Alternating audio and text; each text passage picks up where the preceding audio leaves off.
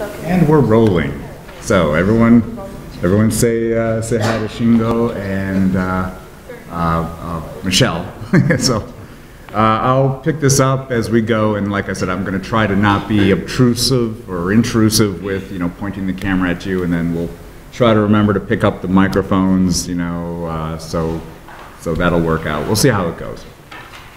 Anyway, the first thing, like I said, I need to bring it back and refocus you on these kind of things. What we're going to have to do as part of our discussion is really call out the empathy part, like who is this for? And of course, when all of you created your ideas, you probably think it's like, well, duh, it's obvious. It's not necessarily obvious. What you have in your mind in terms of the segment or the population that you think would be interested in this idea is not necessarily what other people think. So you got to be very verbose about it, because when you're talking about it, other people might say, it's like, oh, or at least think to themselves, they might think, oh, actually I was thinking, someone else, and if we discuss about it, actually, that could actually help hone our ideas. So again, don't make too many assumptions just about, who it's for and why people would like it. We got to say it out the front of our faces, and maybe you'll get some surprises. Also, part of that discussion of the developing the understanding is still going down a little deeper in terms of who it's for, and also talking about the technological assumptions that you've made about this group of people, because obviously it's digital media, so there's some computerized aspect, and you're assuming people have access to some kind of technology, and so again, those are some of the things we need to talk about, is what are your basic assumptions on who this is for and how, and also how they would use it. Then we also have to kind of sneak into our discussions is the question, it's a great idea, is it digital media? A lot of this stuff, I mean, when we talk about digital media, I mean, throughout the program, and also through the past couple of years where the seniors have been putting together their capstone projects, a lot of times people just really skirt the edge, and the only thing that's really digital about it is it's a website, and we have a website to build a community or something like that. It's like, is that digital media? And people would argue, it's like, well, yeah, because it's it's using the computer, and so technically it's digital media. The only thing is that if you go that far in the periphery of what we're actually trying to do here in this program, you got to remember that will impact what kind of grade you get on the other side of this capstone project. Professor Jarvis, I don't know if you heard this before, or maybe you'll hear it again later from him. He gave me a good metaphor or an analogy to describe to you guys when making decisions of what kind of capstone project you want to undertake. He said, he described high divers in like the Olympics, jumping off, high boards from, I don't know what, I know nothing about that sport, by the way, so maybe some of the subtlety is lost on me, but the divers can choose what kind of dive they plan to do and how many turns and twists that they do on the way down into the water. And they can pick something really simple and execute it perfectly and get a so-so score because they really didn't, achieve much or do much interesting things. Or you could do something that's really complex and really dazzling with lots of spins and rotations and things like that, and not nail it perfectly and get a higher score simply because it's more challenging. So that's kind of putting that out there for you guys, the diver analogy, that you can pick, and we can discuss these ideas, which, like I said, are not technically or not really to the heart of what we were trying to accomplish in this program, but it's still okay, you can do it, but that will impact how well you're graded when you if you actually go down this path for your capstone project. So the more you keep it to this kind of model, the better, is all I'm saying.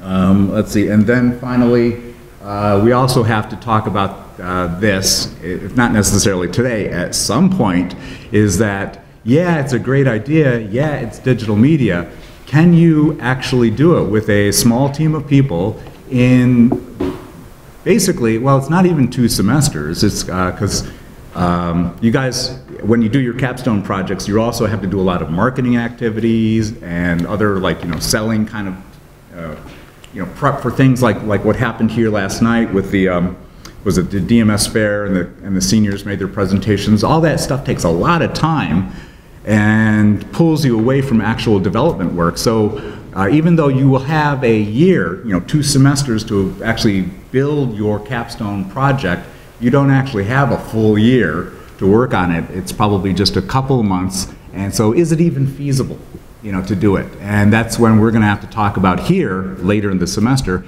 the idea of doing a proof of concept, just to see the nugget of like what is, what can actually be done, and can you still visualize you doing it in your senior year, or is it just going to be too big? So with that, let me start off, kind of turn things back to you. Let me pick this thing up and ask you guys, like, what was your favorite, or actually, what of all of these ideas interests you? And I don't know how, let's see, to do it, maybe we'll just go around the room, if you will, and there's no commitments here. You're not saying, I vote for, I shouldn't have used the word vote before. It's just kind of put it on the table. What do you want to hear more about? I guess we'll start, Geraldo? Let me find the idea that I found. Or you can come back. I mean. Oh, okay. No, so the idea that I found interesting, because I think I faced this issue many times, is the parking space indicator. I've seen. Who is that? Amina. Yeah. Okay. Yep. I think that it's a simple idea, but I've seen other systems at malls where you can easily tell like when there's parking space available or not. Yeah, let me just set the stage here. Yeah, we'll go into detail and we'll ask her questions. So hold those, those thoughts. Don't lose them. But we'll buzz around the room. I don't want to give everyone the bum's rush and go too quick, but yeah, just indicate which one, just so we can get on the same page, so to speak, and we'll move on. So, Famous? I would like the pen translator idea. Let's see, who was that? Oh yeah, pen translator. Okay. Amina? I'm also going to go with the pen translator. Oh, early start there. Pulling ahead. I also like the pen translator and the VR translator. Oh, okay, yeah, yeah, by the way, yeah, I'm sorry, I should have said 1 or 2, I suppose. You want to go back? Is anything else that also interests you? Or we'll just go with that for I now. liked actually Verona's Facebook without creepy algorithms. Oh, yeah. Yeah, I saw that. Yeah, no more creepy algorithms. So I'll put that down. I'm just doing tick marks myself. Okay, and let's see. So got that. And yeah, as we get farther away from this mic, I don't know if you want to pass that over to Lou.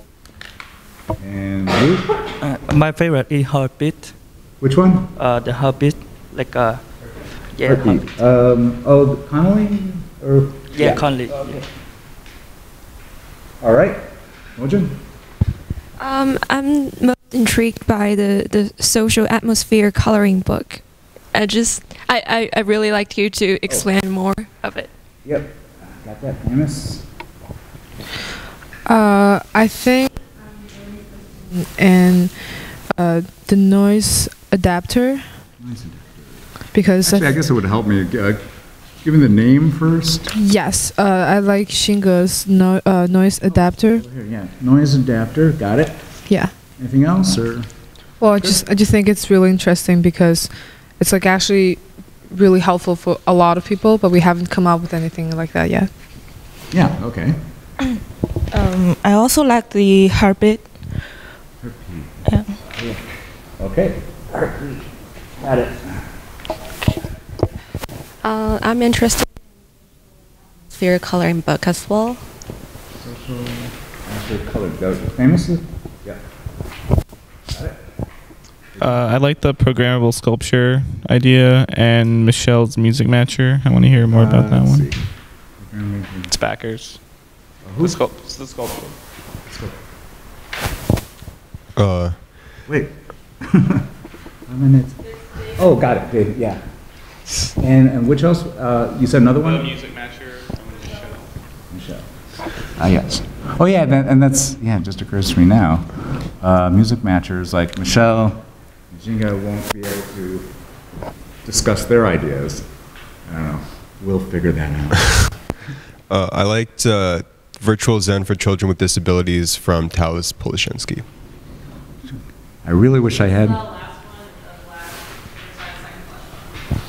Oh, yours. I'm sorry, so which one I didn't hear? The Virtual Zen Virtual for, Zen, yeah. got it.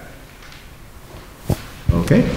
I like Michelle's virtual reality dresser. The VR dresser, got it. Yeah. I like Mojin's closet cleanout and Michael's food truck tracker app. Food. So, Michael's what? Oh, the food truck? Yeah. Okay. I like food trucks. Okay. I like Yes. I like Conley's heartbeat. I really like the catchphrase, find beats to match your beats. All right. I like Lava's music therapy customization technology. Kind of goes along with mine, so I think that could be interesting. Yeah. Oh, yeah. By the way, yeah, I didn't even bring it up, but this is typical for when we start doing this whole, coming up with ideas is there's obvious overlap. It's like, oh, you were thinking about that too. And then so just keep that in mind. We can kind of merge some of these ideas and bring together, bring them together and actually compile some of the ideas together. So I don't know if, I suppose I maybe should have suggested that you also do tick marks, but so Lou's the pen translator. Let's see, Conley's heartbeat, the heartbeat idea.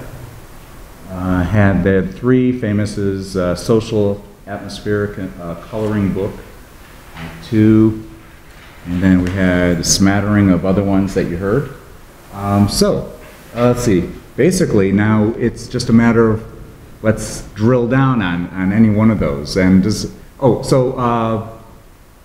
I asked you to put together these PowerPoint presentation slides, obviously and you guys were expecting here to stand and deliver, and give a little spiel here. I apologize. I kind of did that on purpose because I wanted you prepared to speak about these ideas.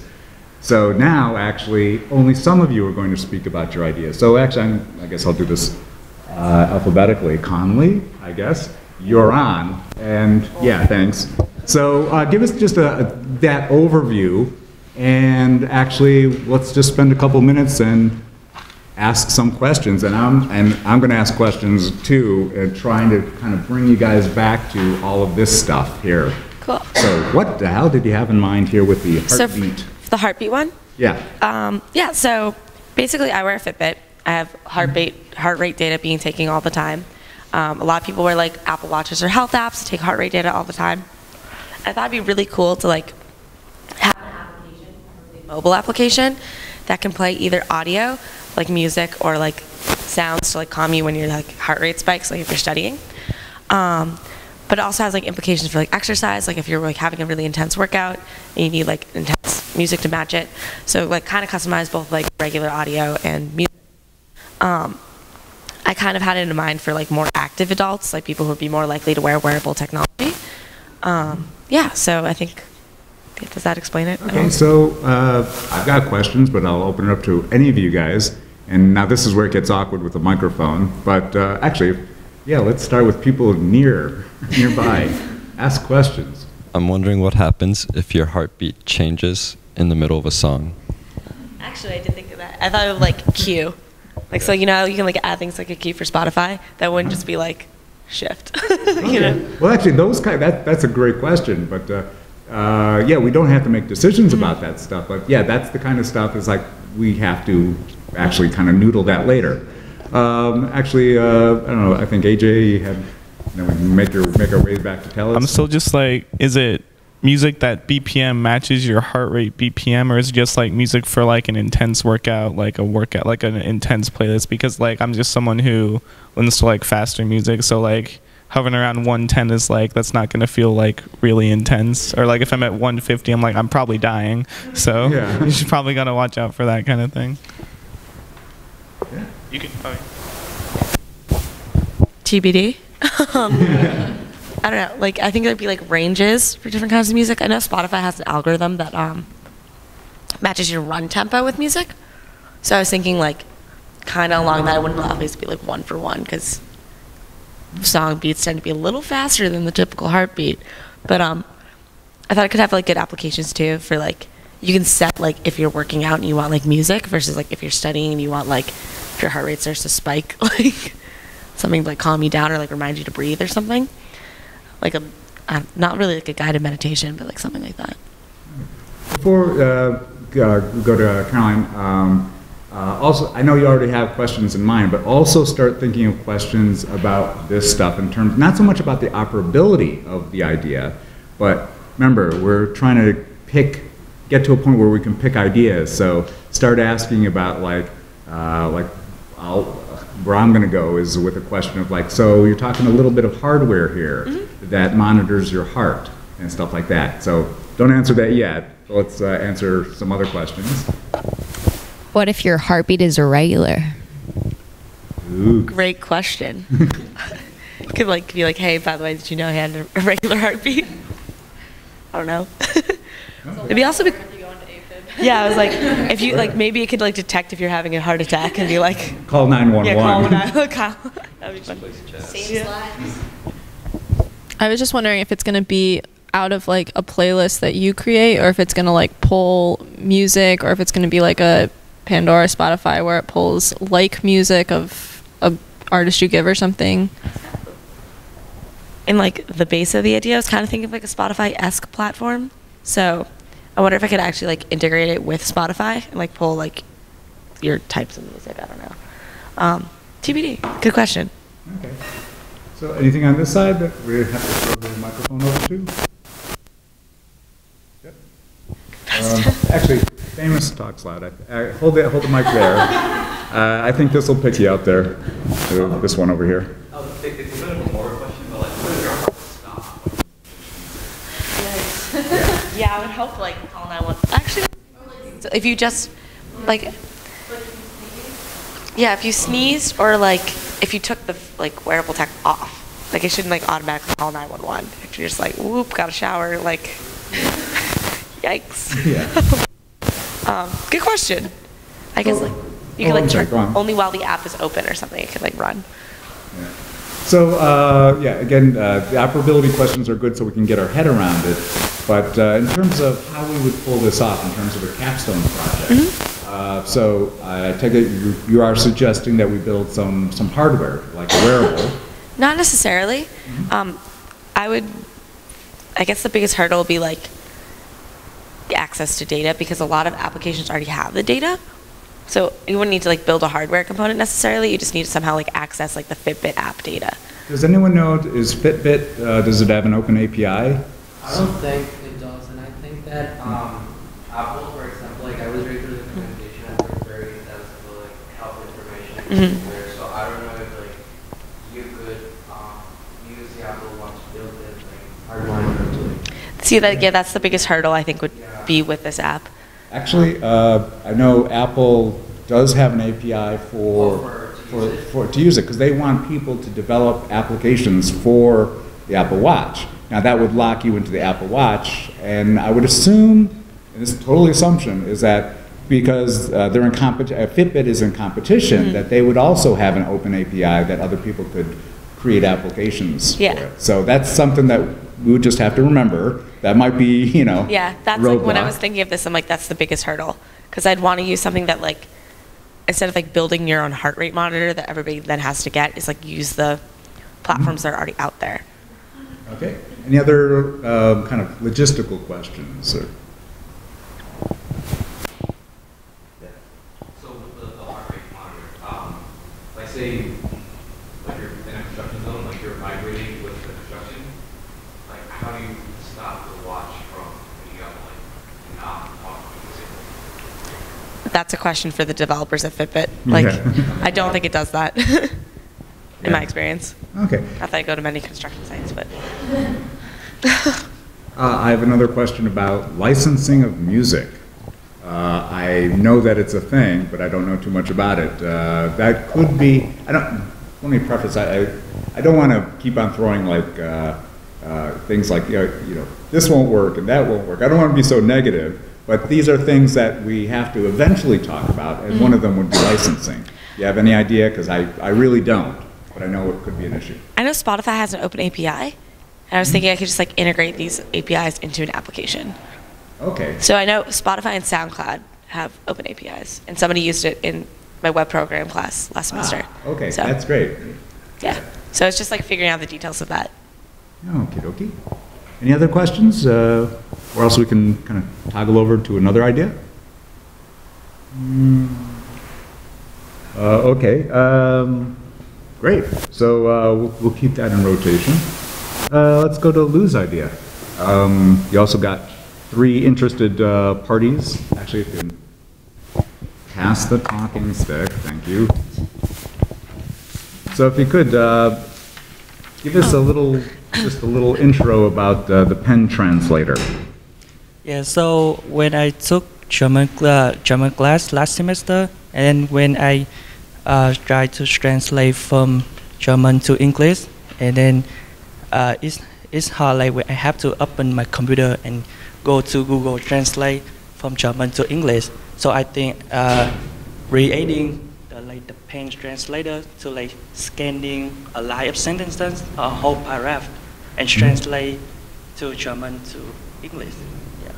So if you could maybe talk a little more about the operability. I'm trying to get my head around. So yeah, so you have and pen, there's something. and it's like a camera, it's right Camera here, like on the small pen. camera on the top of the pen, and what you can scan on the sentence.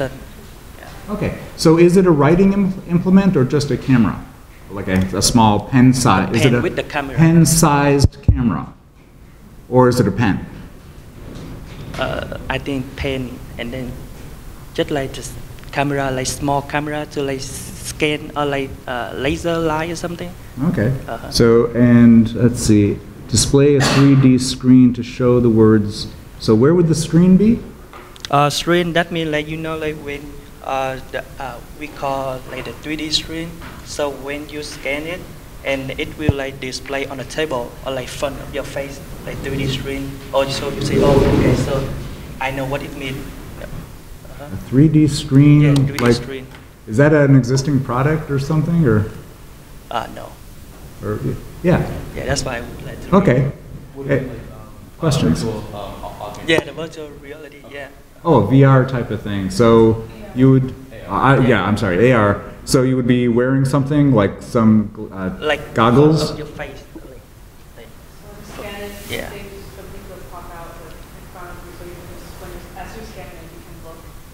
Okay. But you're wearing goggles, right? Yeah, you don't have to. Onto a screen, like it can just be like a projector, like on your phone Yeah. even. Oh, okay, so not necessarily 3D.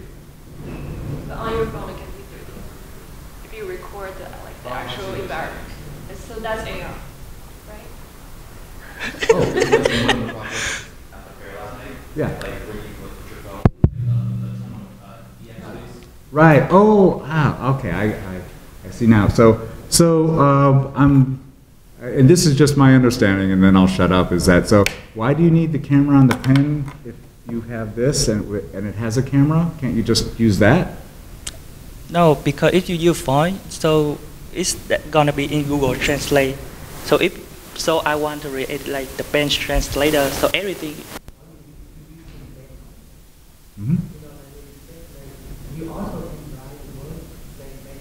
No normal pen, or you also you scan the word like the paragraph. Okay. Yeah. All right. Questions? And, This is okay. just a connection, I guess. I'll talk about it for the. Yeah. It reminds me of like you've seen the like eyeliner thing that you use for like printing. Yeah. Have you seen that? Yeah, I seen it. Yeah. You can like highlight kind of the words. And Yeah. then it goes with your computer. You can like print from the hard copy. Mhm. It kind of reminds me of that. So like that could be something that you could look into. Kind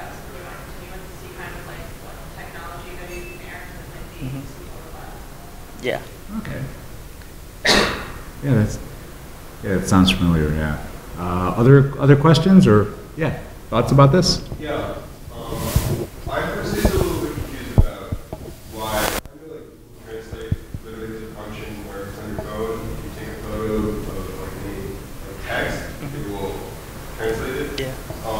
Also, by the way, real time too. I mean. Yeah.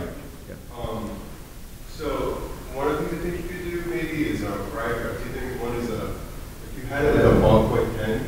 Yeah. So instead of like taking a visual feedback, it like tracks where the ball moved and records your handwriting that way. So it's a little bit different. And then also, since it's for learners, if you had a thing where, like, you know, I took Japanese, and a big problem I had was like how accurate, how like good my handwriting was basically. So if there was like this is 80% accurate, like in terms of like, mistakes with your handwriting, I think that would also be. Okay. Yeah, AJ? Actually, maybe throw that down. Yeah. So maybe if you had like a proprietary like translation like software algorithm that could incentivize people to use use their phone less, because you know everyone's tried to use Translate, but it's like hit and miss, and kind of everything online like that is there now kind of is, but you see a lot of like something I've seen recently is there's like when you can talk into and it perfectly translates to the foreign language you're doing, but it's just on this one recorder you have to buy. So if you could maybe integrate a new, better software into the pen idea, that would maybe incentivize using the pen and the pen function more. Okay. Other thoughts, ideas, questions? And so I hate to be dense and asking, it's like for more clarification, but I will. You say for social media users. Can you explain? Like, well, the social media aspect? Oh wait, no, I'm looking at Famouses. Oh, it's right next. I think maybe we should use different fonts. I apologize. Yeah, for learners. God, I was looking over there. It's like, nah, I'm getting confused reading this because I was looking at the wrong one. Okay, I apologize. All right, and so I don't have any other questions or any other thoughts. So let's try another one. Let's see. I guess Famous, you're up. So specifically on the one I was just looking at, the Social Atmosphere Coloring Book. And maybe throw the mic down there so we can. There's the microphone. See what we do for you guys? We still think about it. Awesome. Okay, so the Social Atmosphere Coloring Book is a simple idea. There are a lot of APIs out there, like Luke and like social tone analyzers that I can connect. So the purpose would be to grab different posts from social media, like Twitter, Facebook, Instagram. I don't know if you can post text on Instagram, but the idea would be to grab text, run it through a social tonal analyzer like Luke, and which gives you like a scale between like -1 and 1, and divide that up into the different colors we have. Red probably being like anger, blue maybe like happiness, and plot those colors on a map of the area that you're in, and let that your posts color the map of where you are. So it will be like a group community kind of like data painting that's built off of everyone in like a 5-mile radius. Okay, so like kind of a mashup. I mean, I don't know if reading too much into it, but like a mashup between Google Maps. You could zoom in an area and see the overlay of the color of like people's moods based on what's being posted in that geographic area. Is that right? Yep. Oh, okay. Intriguing. Yep. Got it. Okay. Maybe start sending the microphone down there. Thanks. So would this be like purely for like aesthetic value of like looking at the colors, or for like people just to know what's going on in that area, or would this be used for some kind of like research of? Okay, I'm sorry. Go on. Like research of like moods and areas, or like what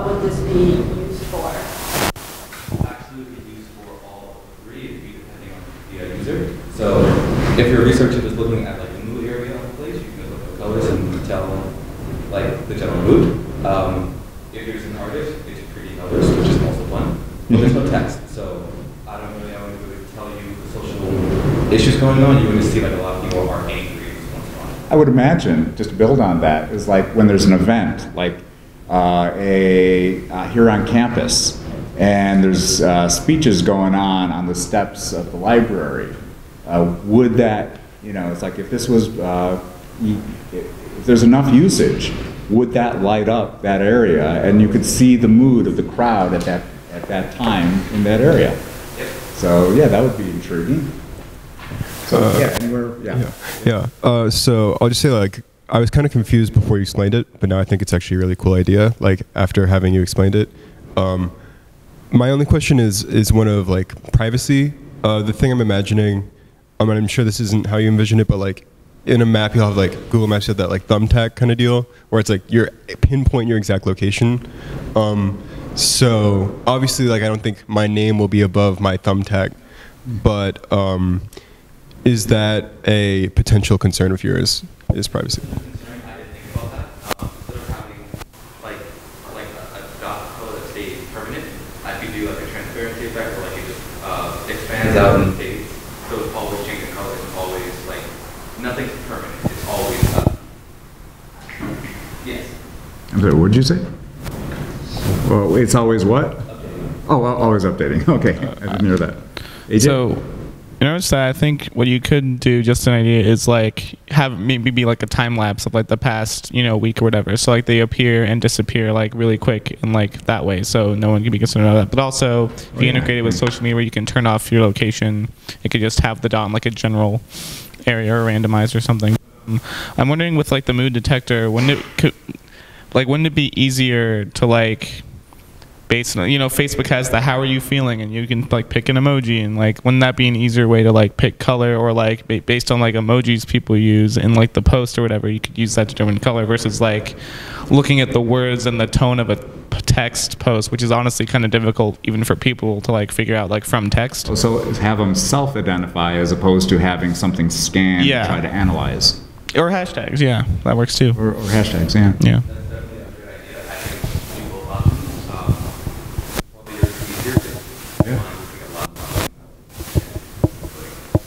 Yeah, no, okay, that's good.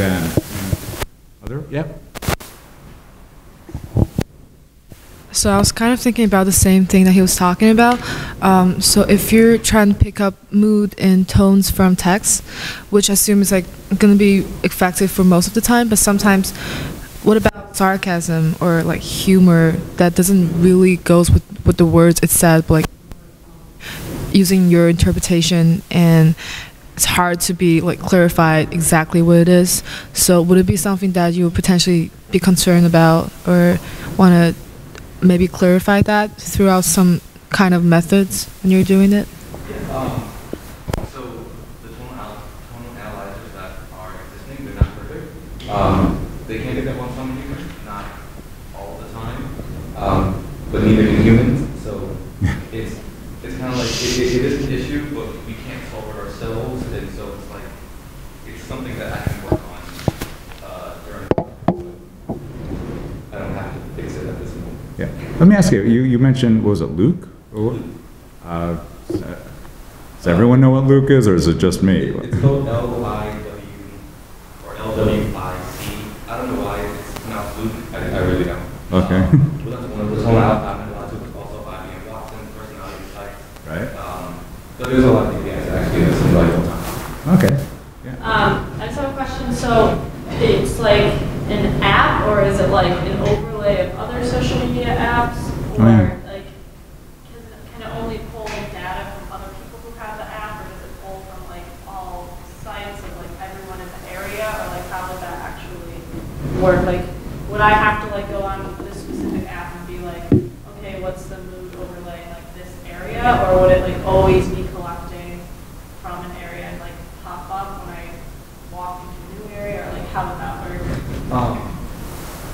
I wasn't really sure what platform I was going to put it on, like Android or just local web pages. Always a good idea.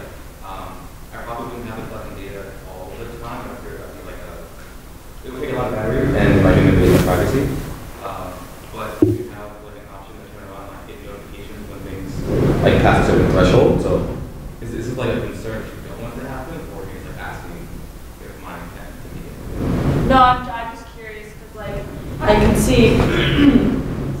see how it would work as far as like the technology of like collecting the data, but I guess it's more of a question of like how or when or whose data it's collecting. I mean, would it be something that like every person on Instagram gets their data collected, or would it be like only users who have this app? Like data gets collected, like that kind of thing. With like Twitter and Facebook APIs, it collects every time. Like you can set to a certain time, it'll keep collecting data constantly. So it will be random in a certain area, but it would just be all Yep. Okay. Any other questions on the Social Atmosphere Coloring Book? Love the name, by the way. All right. Let's see. Let's jump on another one. Now, there's like we had. Actually, I guess I'll leave it up to you guys. Now that you see where and how we're discussing it,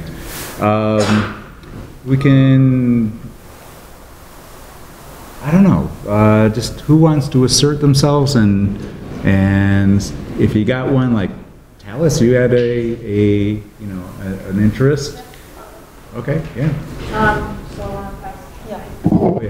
Yeah, that'd probably be best. So for the virtual Zen for children with disabilities, which is intriguing. I'm glad. The hope is to intrigue.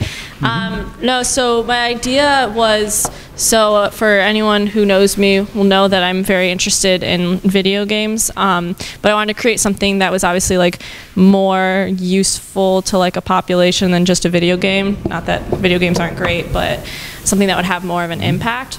So I was thinking of, I call it a virtual Zen, but basically some kind of virtual environment for children with disabilities, or that's what I want to target to, but it could even work for like preschool or kindergarten age children. And so if you think about like a virtual environment where you're kind of like in a classroom and you have exposure to like art therapy and music therapy and like small activities and things, that could just be like a good way for children who struggle with disabilities, something like ADHD or Down syndrome or autism and things like that, to just like have a place where they can just interact and explore with a world that's like very accessible and that's kind of meant to help them. So something like music therapy, where they get like small music lessons and they can follow along by pressing the space bar to keep up with the beat, or like moving music a little bit to create their own sounds and things that would help calm them down and help them interact with their environment in a very like safe space, in a way that teachers, my sister works with special education students, so that's kind of where this idea stemmed from. So a place where she could have students work on this like while they're in the classroom, and it would be kind of a way to like control a larger group of children who need a little bit more attention, or even like at home. I mean, obviously like art therapy and music therapy are really great options, but they're not realistically accessible for everyone. So this would just be like an easier way for them to like have access to those things, without having to take like the time and the money and everything else of like actually going to these lessons and things. Yeah. Questions right there. Caroline? So like, obviously,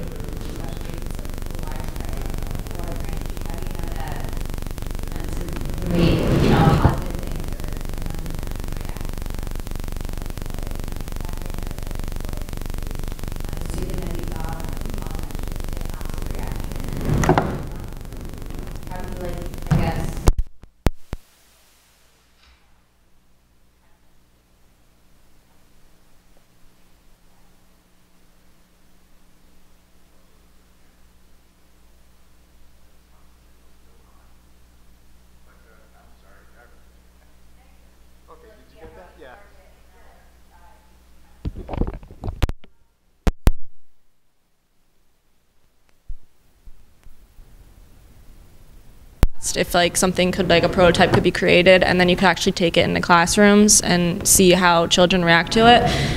It would also be something that would have multiple options. So like I would be thinking of having something that could have like 5 or 6 different stations and then different activities within each station. So like the art corner where there's different art activities and music corner and etc. And that would hopefully attract like a wider range of children with different needs and different abilities. And then also it would be something, if it was some kind of online application or something, it would be something that could be updated. So if you get a lot of feedback, like students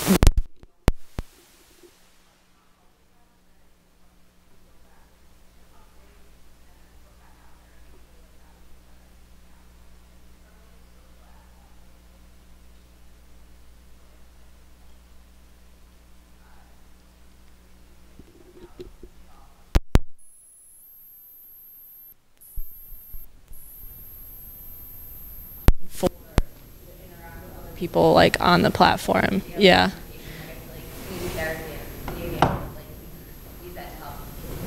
Yeah. I asked you a question, sorry, but like, is there an actual piece of like hardware for this, or is it like a game, or is it an app? Is it What VR or Yeah, so I was thinking of just having it be like some kind of like software or something that you could just download to your I was thinking hopefully to have it work for like computers and tablets, because those tend to be like the most accessible? Yeah, most accessible. And one of the things is that students who have special needs tend to be some of the first to get technology at a younger age because it helps them. And so I think it would be something that would be easily accessible to them, and it wouldn't be like they would have to go buy. So I wouldn't want them to have to like go buy something that's really expensive just to use it. Like that kind of defeats the purpose. would there be like, I guess like a teacher room, like you were saying before, like there could be someone monitoring the students, and would there be like a way for teachers to view it from their end and like set it up for like someone who's autistic versus someone who has like Down syndrome? Yeah, that could be something that could be looked in, like having the teacher version, like if you had your whole class like on this site like or software or whatever interacting, and then have like the teacher be able to like monitor what people are doing, what people are using. Like that could be an option that could be looked into. Yeah, Dave. This is more of a suggestion. I think an important feature would also be, feature would also be to have appeal for kids who don't have special needs. I think it's a valuable experience, especially at a young age, for kids with special needs and kids without special needs to be in the same environment and working together. So I think if there's like a wider appeal than just kids with special needs, overall it would be a much better experience. Yeah, I think that's one of the reasons why like I would want to specifically like target towards, but I think it could also work for like younger age children. Like in my sister's classroom, she says, you know, that she'll have special like lower functioning special needs children who are around 10 to 12, and she does a lot of the same activities with them as she'll do with her kindergarten class of regularly abled students, because she says, it's kind of a similar level of interaction. But the reason that I was thinking of more specifically targeting towards disabled children is I feel like there's a lot of like apps and software and games out there that's already addressed towards like the general public. Like we've probably all played some kind of learning educational video game when we were in elementary school that's like already created for us. So I thought like it would be nice to have something that was specifically created towards children who like aren't included in like the normal population.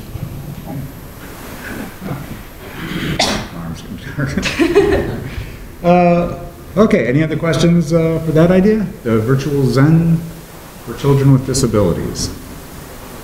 We're good for now. Let's see. In the interest of time, well actually, I hope you appreciate that spending this much time talking about every idea just isn't feasible. Actually, I think I tried to do that last year, and it just becomes too much.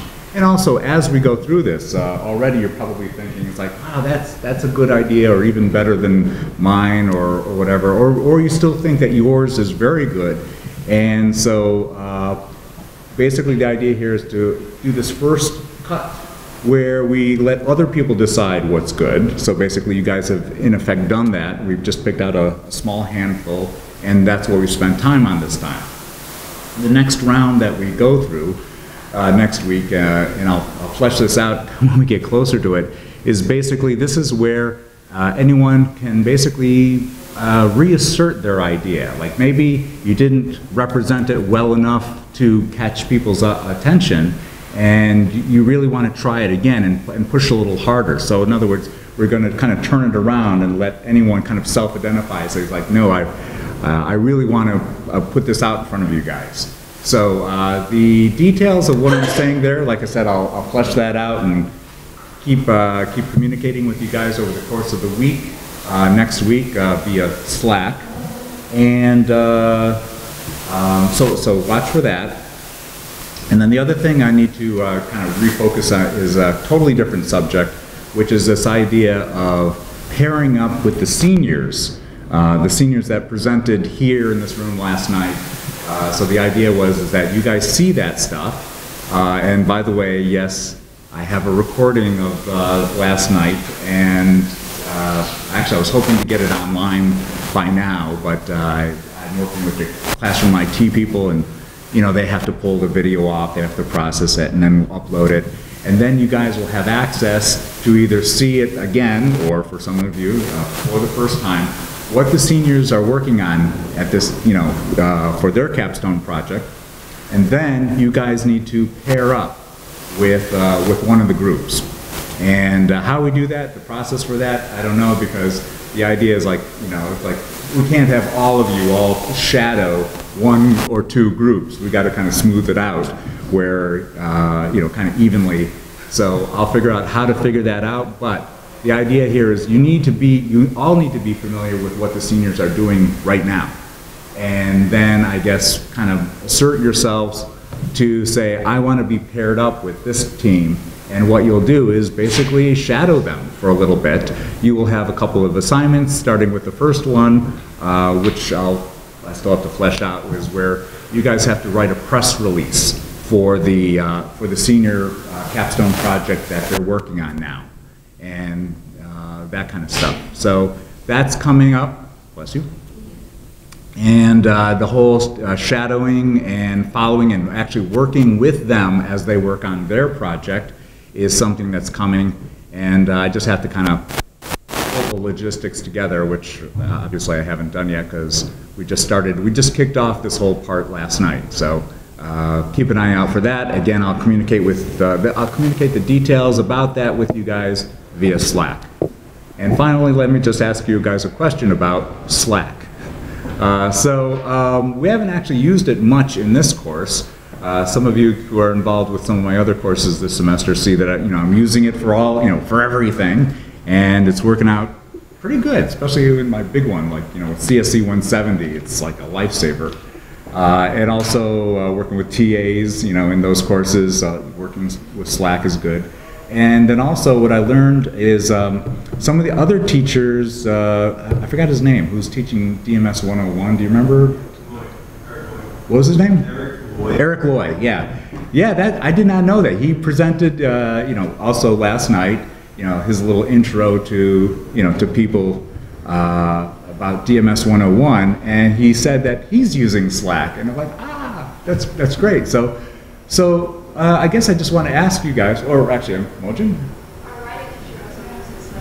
Oh. Kate Phillips for the DMS 2 She also. Oh, who? Kate Phillips. Kate Phillips. Oh yeah, right. Did you guys arrange this or? I am. So I'll say yeah. But no, it's totally sua sponte, and what? I'm just all excited. It's like, because I was so nervous about this. It's like, am I going to just embarrass? Is this just going to be a hot mess? And because like I said, friends of mine, I think I told you guys, friends of mine over at RIT are all over it. It's like, but that's another environment, and maybe U of R students just like, that's not our flavor. And then also, some of you, a lot of you actually told me about the other one, another platform, communication platform that other people are using here at the university, and whatever, I forgot the name of it. But I was like, maybe that's the flavor we should be using. So I guess is Slack okay even though I haven't been using it that much for DMS 371, I do plan to get the ball rolling. And again, so because we don't meet more than just, this time once a week, there will be a lot of things going on, especially more and more as we get into it. And I'm just going to use Slack to communicate with you guys. So keep doing that. Keep checking those notifications, or leave those notifications on. And also, just in terms of usage, always remember, look for the start a thread button. I think I covered that with you guys, that when responding to a message, don't start another message. That's the way Slack had in mind how to use it, how to have conversations in Slack. And try to use the help channel for questions as opposed to DMing me. Because, as always, chances are if you had a question, probably 2 or 3 other of you also had the same question. So use the help channel. Other than that, I guess I'll just say thank you for putting out all your ideas and preparing to present for them. Next time, like I said, we're going to go through these again, and I guess I'm going to put this out there.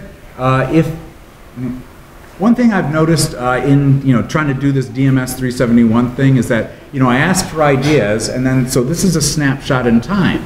Over the next couple weeks, you'll have more ideas, and I don't know, like, do I restart or something like that? So I think I'm just going to put it out there that you can introduce more ideas or edit these ideas and tweak them as we go.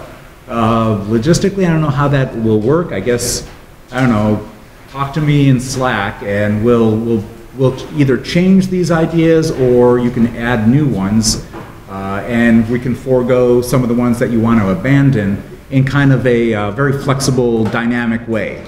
So just keep that in mind too. So keep more new ideas coming if you have them.